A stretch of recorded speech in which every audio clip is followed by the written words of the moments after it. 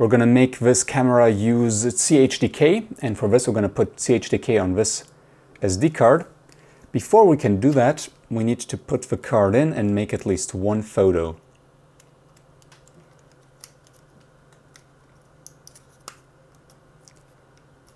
Alright, so let's just do that. Alright, and let's turn the camera off, put the card out, and while this security is in the off position, so it has to be up, so we can write, let's put it in our SD card reader. Alright, and it shows up on the desktop. We don't need to look at any files, all we need is Chimp. This is a really nice tool that can automatically install CHDK.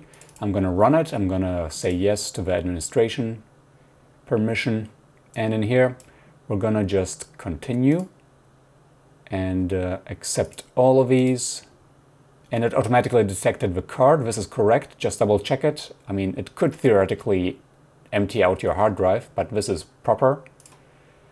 No camera software detected. Detecting camera, it detected the camera from the photo.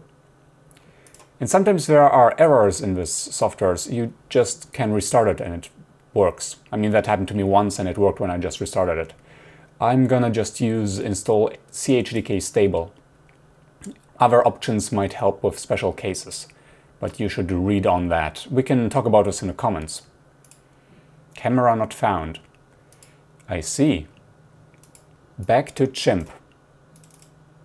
Okay, let's do this again. Continue, accept all, continue. Okay. So let's try development this time.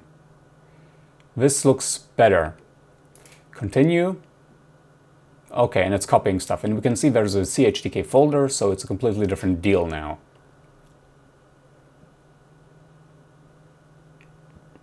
And let's eject it and continue. And what's happening now? Blah, successfully. The card must be locked. So let's just take it out and lock it. All right.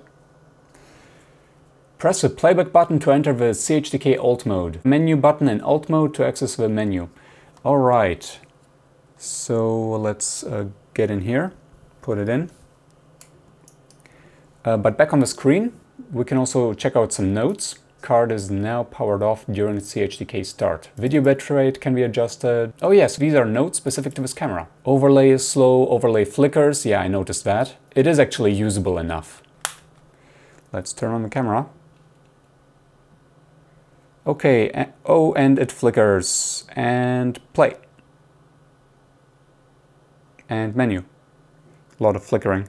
Let's go to scripts. And let's load a script file.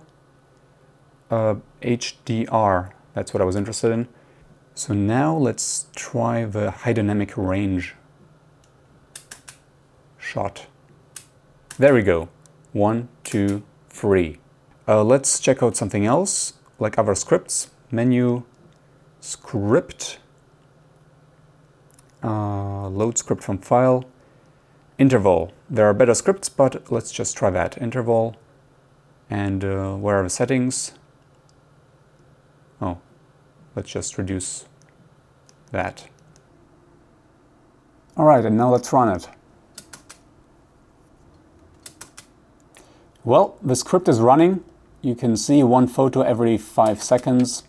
Anyways, this is how you install CHDK on the Canon EOS M10 and how you use the scripts. Funny how I didn't figure out that I have to get the dev version at first. And by the time you watch this, you might be able to use a stable one. You can check on their website.